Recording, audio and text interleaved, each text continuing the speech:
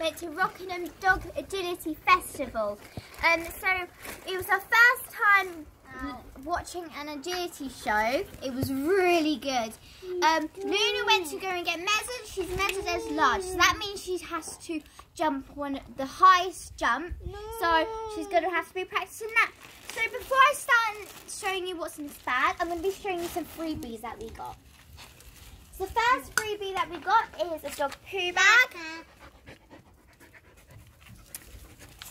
Next freebie we got is a Crunchies treats. The dogs will definitely enjoy these. And we also got some booklets. So this booklet, the red one, it just has some like food on it, recommendations and everything. So that's quite good if you want to have a look.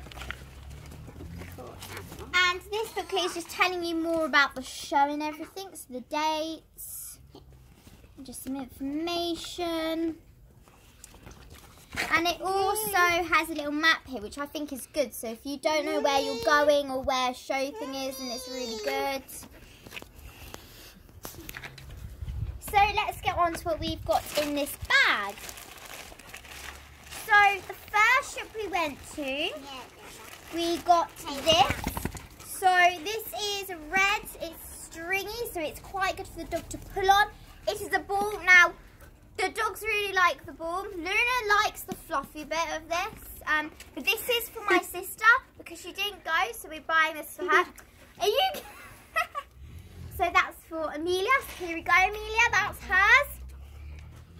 The next thing we got from the same shop is, I showed you guys in one of these videos, this is just a different one. So it's my sister's favourite colour is blue, so we tried to get something with blue in. It's have love hearts in, it's very pulley, and it's basically the same, just put a treat in, and that's for Amelia. Here you go. So the next thing we got, this is for Luna. It is a lead, it has a fluffy bit here, and it's very pulley. Next thing I got is some trousers for when it is raining, which is really good for dog training. We also got some dog poo bags, which is really good because we do use a lot. And I also got this little treat bag that matches this one, and this one's from Amazon if you guys just want to know. So this is really cool matching. Last thing I'm going to show you is when we went to go and get Luna measured, we had to get a agility record. So here it is. So just Luna's information and everything.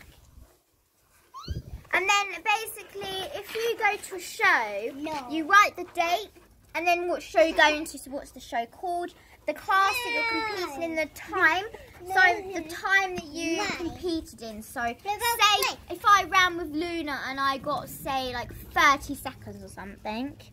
And then the faults. So if the things that you didn't do right, the place that you got, the judges' names, and the points that you got for that activity.